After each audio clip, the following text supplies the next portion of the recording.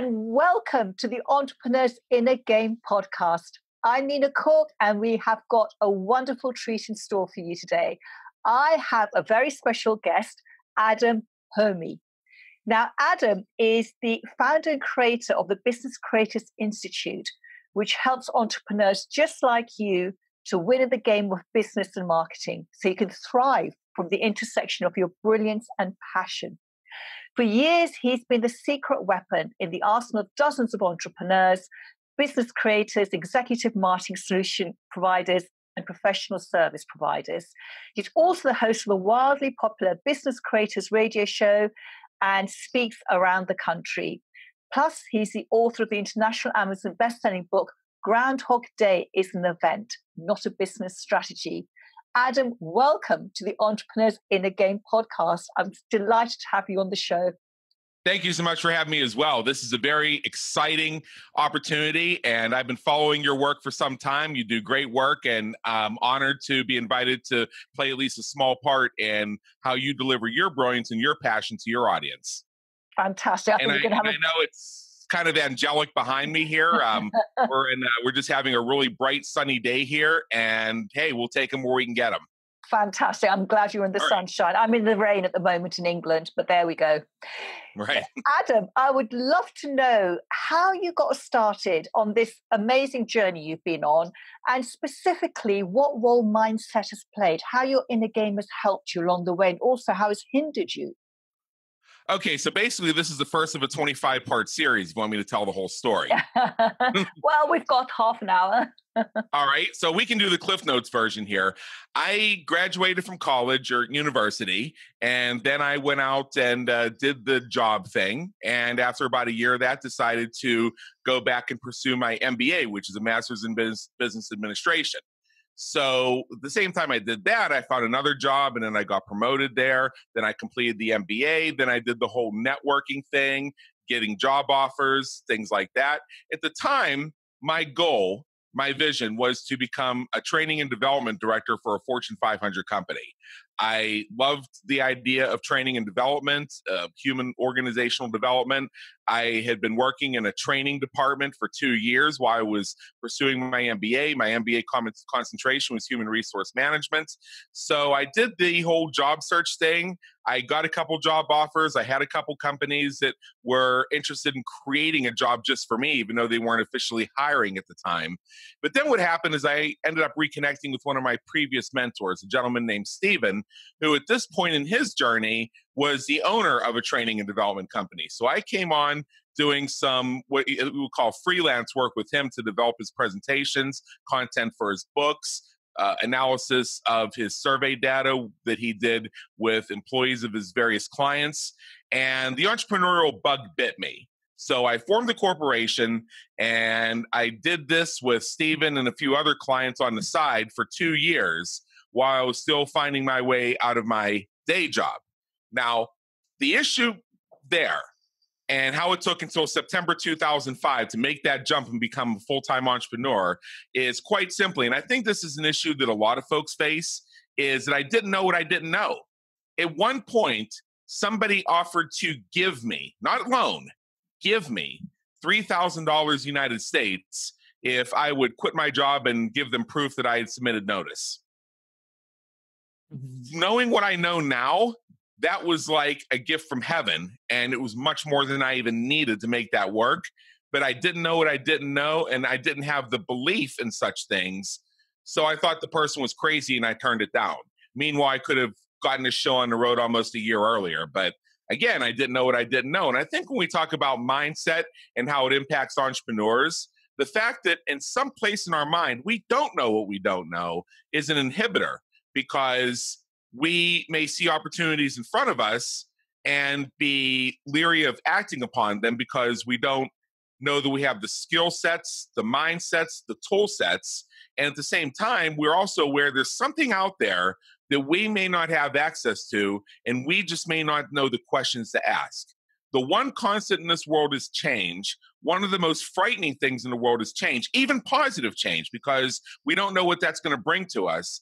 And as a result, I think that that can hold a lot of entrepreneurs back in ways that actually, even though they know that some of it may amount to self-sabotage, it actually feels more comfortable for them. So I'm hoping we can unravel just a bit of that in the time we have together.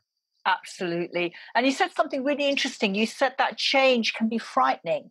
And it Yes. can feel fearful, can't it? Because suddenly, Yes. even when there's a new opportunity and we don't feel that we can step into that opportunity, there's something holding us back. Yes, that's very true. So, what changed for you then? You said you didn't take that opportunity at that point because there was some lack of belief within yourself.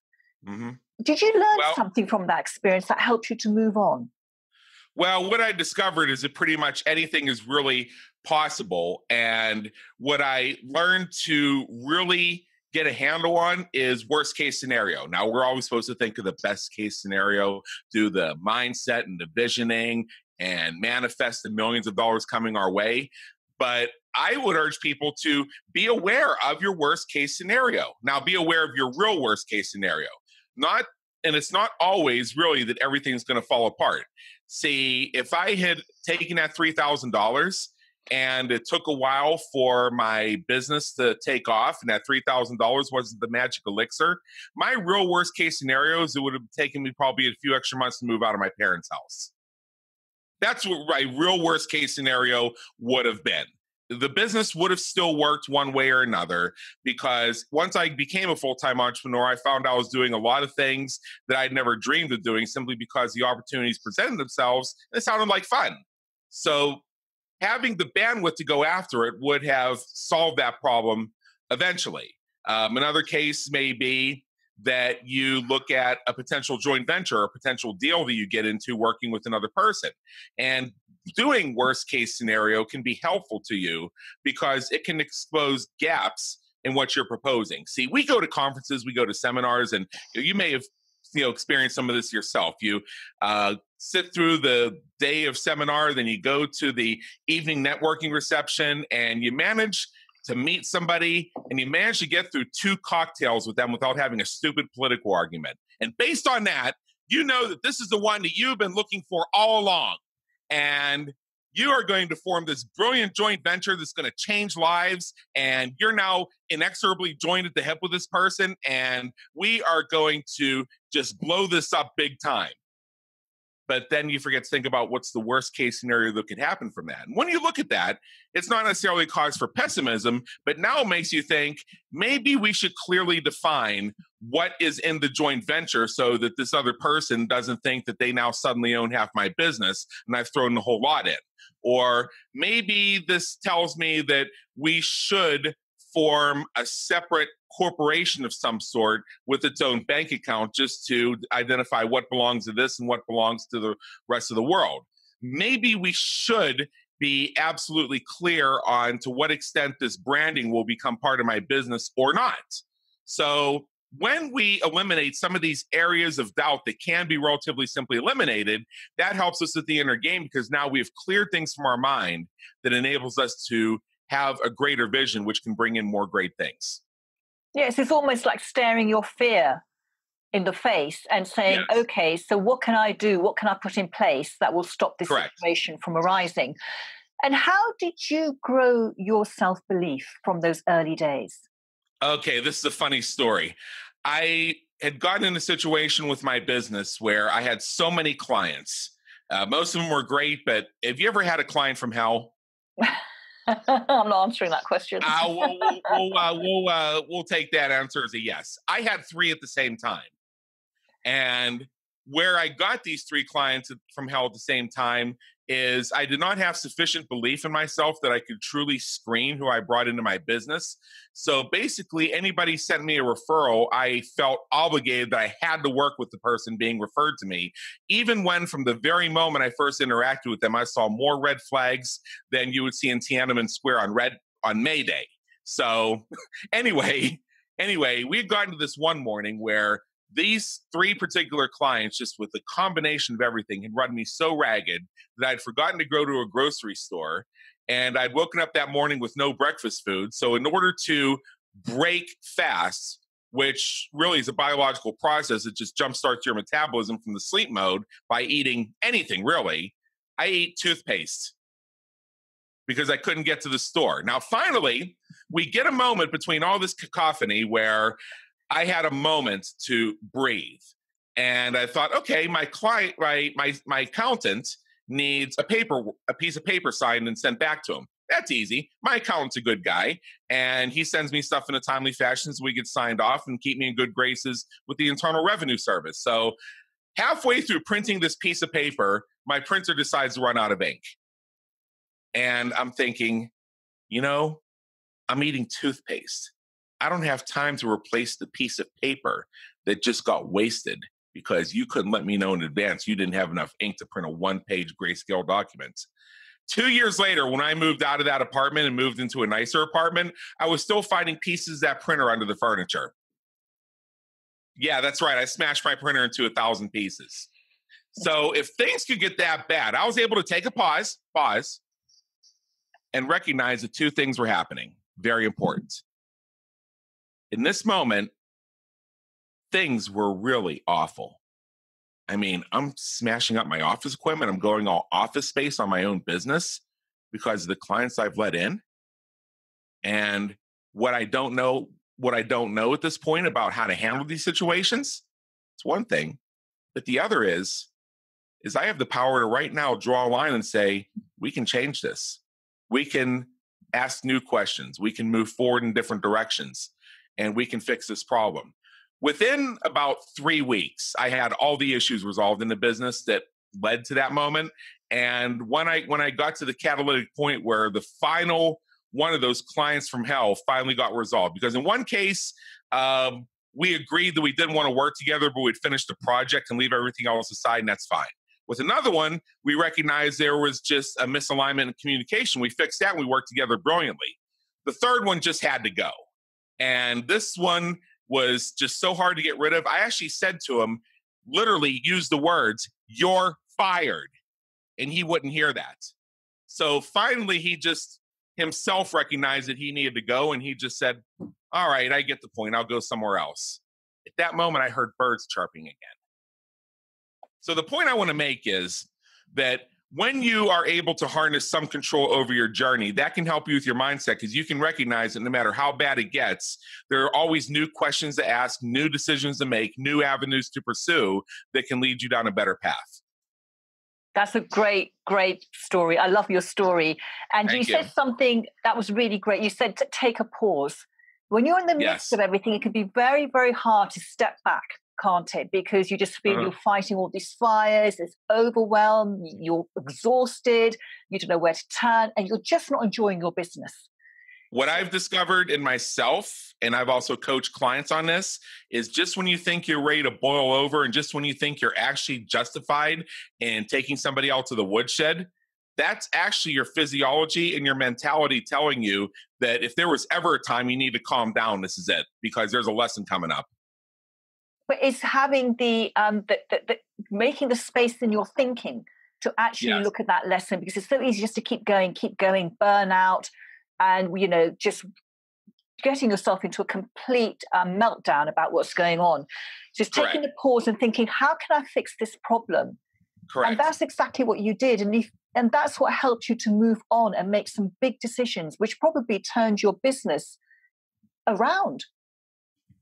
It certainly helped because a year later, we began actually the first step in the transition towards basically where I've ended up today, even though that was about 10 years ago. Because for that first couple of years in business, I took on a lot of opportunities doing something that was fun, but I discovered wasn't really what I wanted to be doing with my business in life.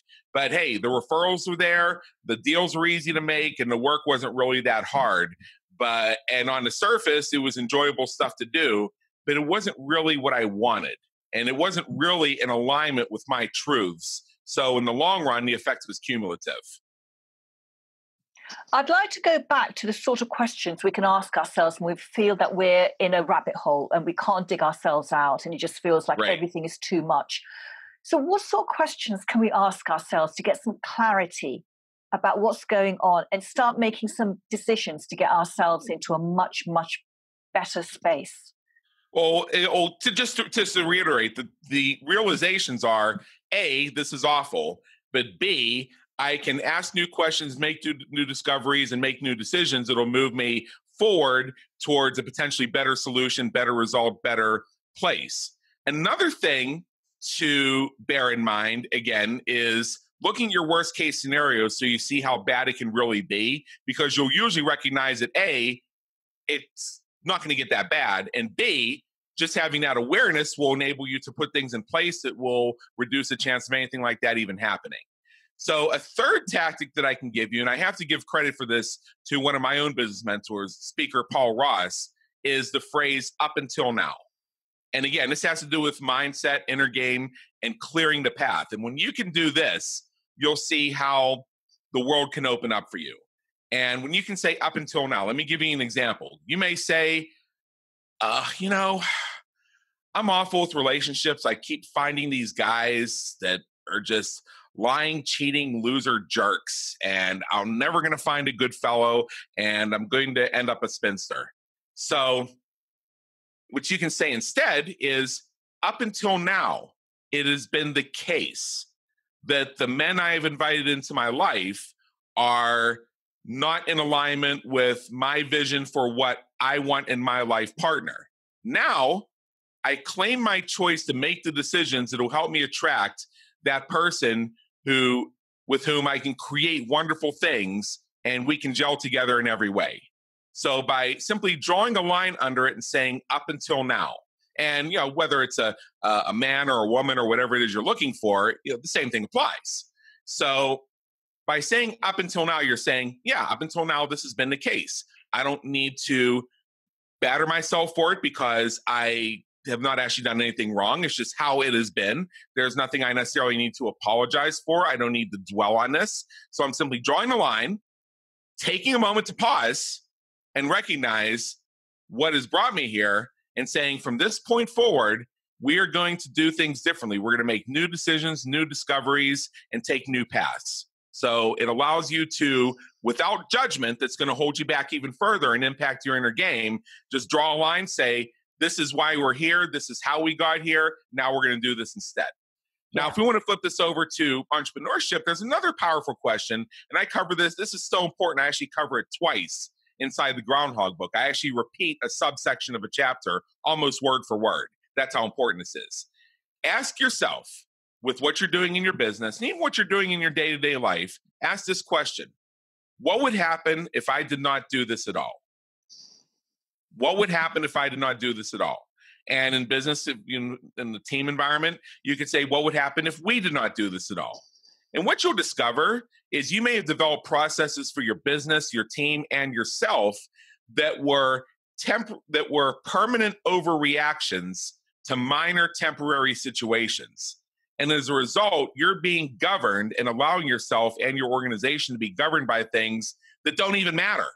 Again, so often, policies, rules, and decisions are permanent overreactions to minor temporary situations. And simply by asking that question, we can identify those so we can set those aside. We can create more space. And because we're now creating more mind space, it'll impact our inner game because we'll be able to see new things now that there's space within our bandwidth that we can start filling with different visions, different ideas, and different discoveries. Great. That's a great question. And if we're stressing about something and decide that if we didn't do this, it doesn't matter, then we can just let go of that. Yeah, I think that goes back to having a relationship with uncertainty. And I'm going to be candid and say that I do not have a good relationship with uncertainty. I don't like things to hang out there. I don't like guessing games. I don't like riddles. So one could say, well, you need to learn how to become more adept at that. Yes, everybody likes you. We know. That's happened to me a couple times. So, so we can say that, let's become more adept at being familiar with uncertainty. Now, another way you can look at that is, although this entire situation is entirely uncertain, and I cannot get an answer to this right now, what can I create certainty about? So let's say, for instance, you are in a business dispute and you know that there's some potential problem looming with a business partner, with a client, where it may be in a case where you're the client and they're the resource provider, and there's some sort of issue, whatever it is, and you can't get this solved right now. So what are some small things you can do to create certainty? One of which is maybe things are a little heated and we're not really in a place where you can create a resolution, but what you can do is you can schedule a time for the discussion. So you reach out, or they reach out, and you schedule the time for the discussion so you can say, yeah, I have this looming problem, but we know that Tuesday at 3 o'clock we're going to have the discussion about it. So until then, I'm going to set this aside because I cannot do anything until such time. However, something has been done about it so that I know that there will be progress of some sort after Tuesday at 3 o'clock. Another thing you can do, and you can translate this different ways into different situations. I'm just using the idea of a business relationship as an example, is you may decide that this is a toleration you're just not going to accept. So you can also put a similar deadline on the situation. I've sadly had to do this with business relationships before, where I've had to say, I have made a number of reasonable efforts to attempt to resolve this. And I am just continually being asked the same questions that I've already answered 10 times. I'm being told things that just do not align with my truth here, that I do not see as being factual. So, or let me give you another example where you're encountering passive aggression, whether it's in personal or business. So passive aggression being placed upon you can create a lot of uncertainty, because that's the whole point behind it, basically, is it creates uncertainty for the recipient. So one thing you can say is that you appreciate that there's a situation that you need to resolve here or work on one way or the other.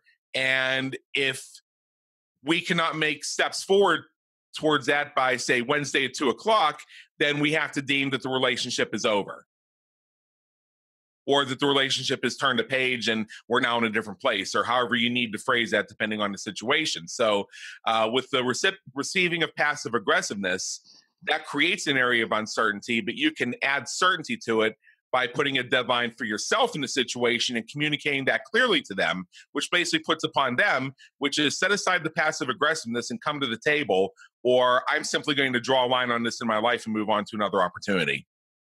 Great. Okay, that sounds like some really, really good ways of dealing with difficult situations. Yes. How do you personally deal with setbacks when something doesn't go the way that you want it to go? Maybe it's a launch or a promotion, or you want to reach out to someone and they don't get back to you. How do you deal with setbacks?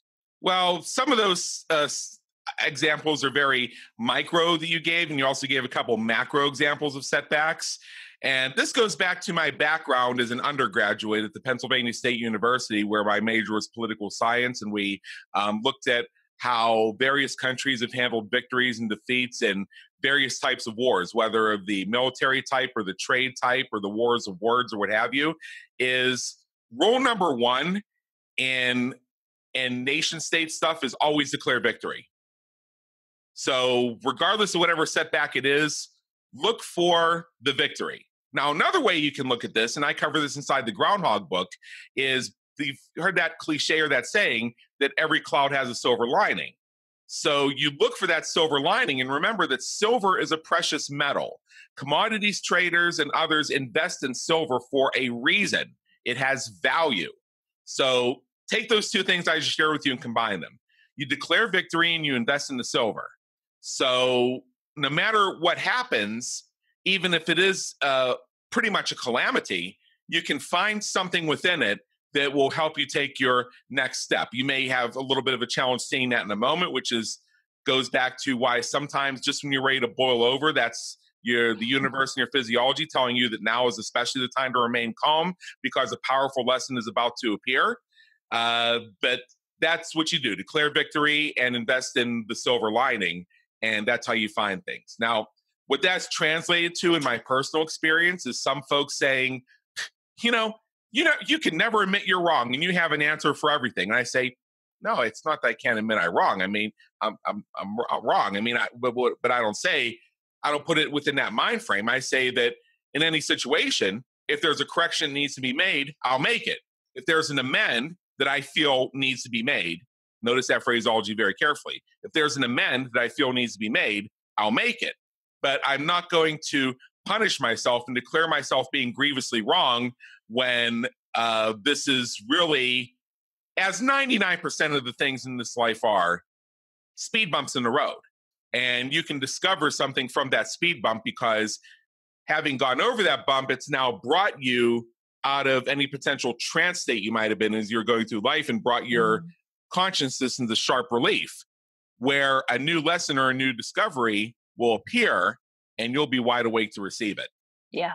Those speed bumps in life can turn out to be absolute blessings, can't they? Because they get you out of your stupor and it jolts you wide awake sometimes. Yes. So, Adam, how can our listeners and our viewers find out more about you and your work? I would encourage everybody, I'm just going to put this out there, to consider my book, Groundhog Day is an Event, Not a Business Strategy. It's available on Amazon.